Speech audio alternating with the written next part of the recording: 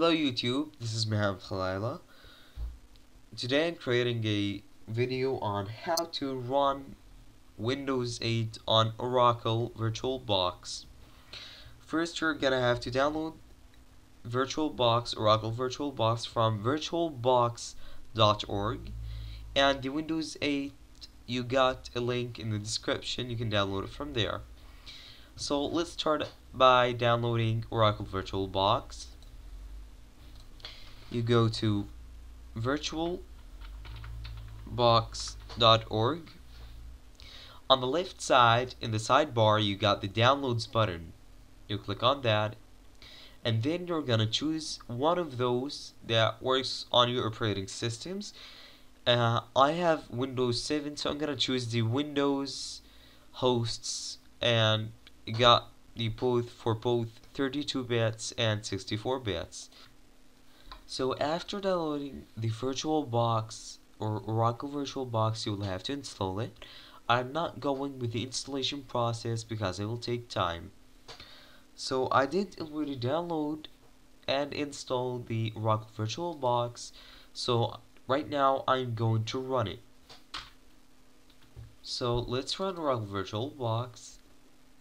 And now you're gonna click the new button in here, as you can see. Now this is the information for the VirtualBox, the name of your VirtualBox or virtual machine, the type of operating system that you're going to run on, and the version of the operating system. So in here in the type we're gonna click Microsoft Windows, and in the version you're gonna click either Windows 8 32-bit or Windows 8 64 bits. I'm gonna go with the 32 bits, and I'm gonna choose the name. It's gonna be Windows 8 YouTube. Okay, sorry. Okay, and now I'm gonna click next. In here it asks you on how much of memory size or RAM size you want to use for the virtual machine. Now this depends on the amount or the size of RAM that you got on your computer. Now I prefer the minimum of 1 GB for Windows 8. So it kind of it can start you can start the operating system kind of smooth. If you increase more than 1 GB, the virtual machine will run faster, but it might slow down your computer.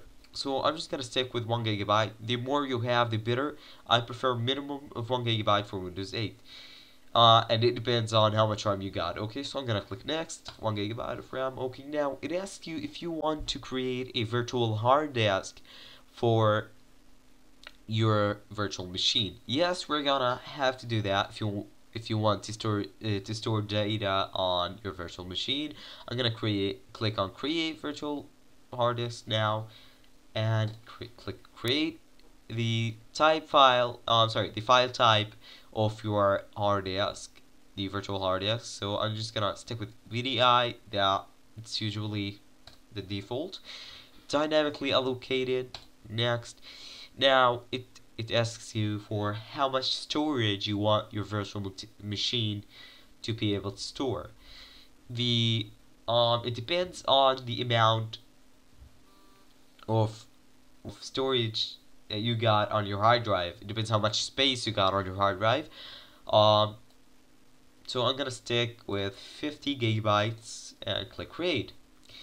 Now the virtual machine is created, but if you run it, it will not run Windows 8 until you tell it where to run from. So we're gonna click start. As you can see, I did click.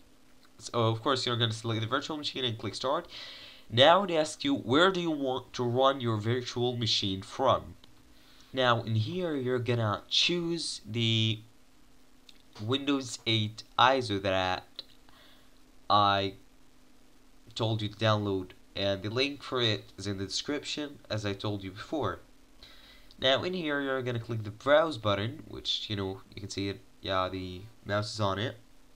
So click choose a virtual optical disk file. Here you can see it. Okay, I clicked on it, and now it browses for the type of file the Windows, let's say. As you can see, here is the Windows 8 all-in-one ISO. Okay, you're gonna click on that and click open. After you click open, you're gonna click start. When you click start, now the virtual machine starts on. Okay, as you can see, it's starting on, and voila, it's the Windows 8 running. Now all you have to do is install the Windows 8, and all of the data that you do, all the stuff that you do on a Windows 8 on the virtual machine will be saved, because you did choose to create a virtual hard drive for it. So this is it, YouTube. Thanks for watching. I'll do another installation video for the Windows 8 and tools for it later on another video. Thank you so much for watching. Please don't forget to like, comment, and subscribe.